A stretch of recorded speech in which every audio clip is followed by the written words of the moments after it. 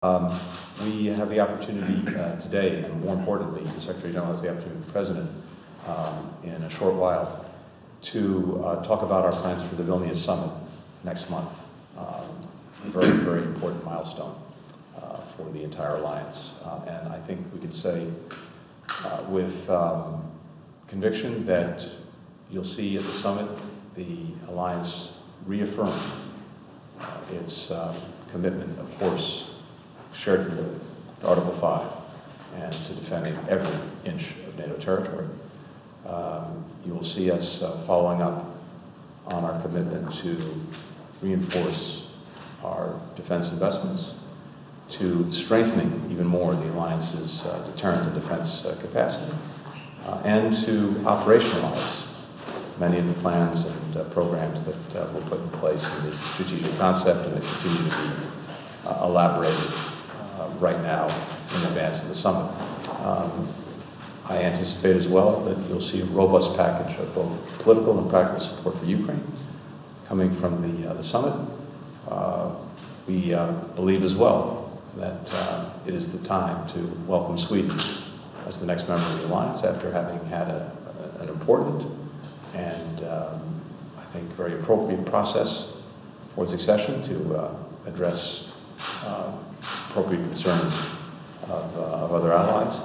And we also look forward to strengthening even more our partnership with countries in the Indo-Pacific. So there's a broad and deep agenda, but of course the details are important. We'll continue to work on those in the weeks ahead, but I think the Secretary General's meeting here today, but especially with the President, is an important opportunity to make sure that we have good alignment heading into Vilnius. Jens, as always, welcome. It's great to be with you. Thank you so much, Secretary Blinken, dear Tony, and let me thank you for our friendship, for our partnership, and for your strong leadership in critical time for our security. And let me also thank the United States and President Biden for everything you do to strengthen the transatlantic bond, and of course the support you provide to Ukraine. European allies are also doing their part with tens of billions of economic military support to Ukraine, and the support NATO allies and partners are delivering to Ukraine is making difference on the battlefield as we speak, because the Ukrainians have launched the offensive, they are making advances, they are gaining ground. This is still early days, but what we all know is that the more land the Ukrainians are able to liberate, the stronger their hand will be at the negotiating table, and the more likely it is that President Putin will understand that he will never win this battle, he will never win the war of aggression on the battlefield. So therefore I'm extremely grateful for your personal commitment to the continued support to Ukraine, Secretary Blinken.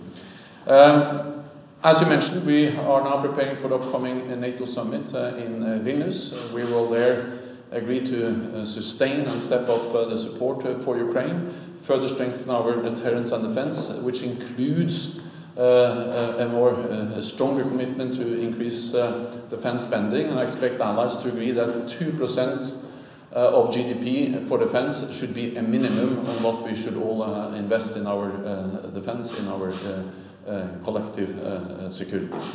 We will strengthen our partnership with the Indo-Pacific partners, and we all, of course, look forward to welcoming Sweden as a full member of the alliance as soon as possible.